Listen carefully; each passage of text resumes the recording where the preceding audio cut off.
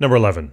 How much heat transfer in kilocalories is required to thaw a 0.45 kilogram package of frozen vegetables originally at 0 degrees Celsius if their heat of fusion is the same as that of water?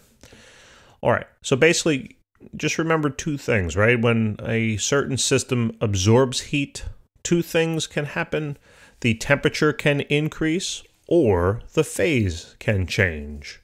And in this problem, we're dealing with a phase change, right? The ice is thawing, and therefore the ice will become liquid. So when we're talking about phase changes, you're going to be using this formula over here on the right-hand side, all right? So it's basically saying that the heat absorbed or lost by the system, all right, is going to be equal to the mass of that particular item multiplied by the latent heat of either fusion or vaporization.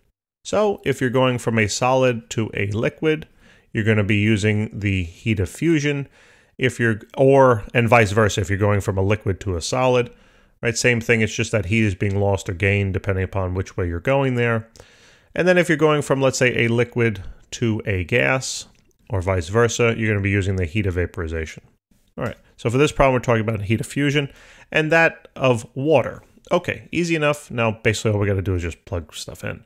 All right, so the heat here will be equal to the mass. They gave it to us, 0.450, multiplied by the latent heat of fusion of water, and that's 334 kilojoules per kilogram. All right, so you can plug that in, that value into this equation. Just remember, when you calculate now, you're going to get out kilojoules here. All right, and by the way, this number comes from a table. Either you'll have to memorize it or you'll have access to the table. So now all we got to do is, the problem's simple here, right? 0.45 times 334, and we get about 150.3. So I guess 3 sig figs would just be about 150. So 150 kilojoules. All right, and now that would be the answer if they wanted in kilojoules, and then they just want us to convert it into kilocalories, right? So we can take this 150 kilojoule, set up our conversion, kilojoule on the bottom, kilocalorie on the top, and for every one kilocalorie, there are 4.184 kilojoules. And then we just go about our business. This is 150 divided by 4.184, and about 35.9 or so if we consider, actually, let me use the more exact figure, 4.184. And yeah, we get about 35.9.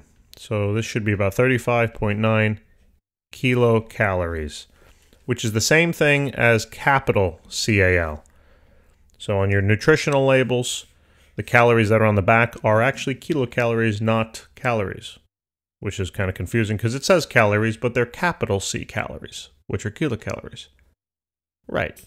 Guys, thanks for tuning in. Appreciate it very much. Hopefully this helps. Please remember to help us out and subscribe. We'll see you next time.